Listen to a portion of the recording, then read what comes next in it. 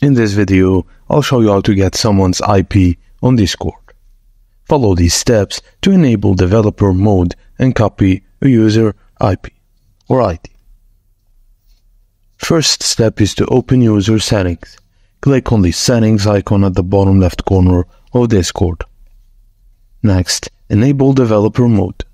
Scroll down to the advanced options under app settings and toggle the developer mode to switch it on. Now, all you have to do is copy the user ID. Go back by clicking the escape button to the main menu of Discord and right-click on any user's profile.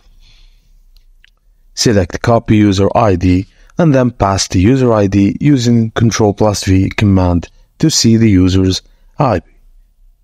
And that's how you can copy someone's user IP on Discord. If you found this video helpful, please don't forget to like and subscribe for more.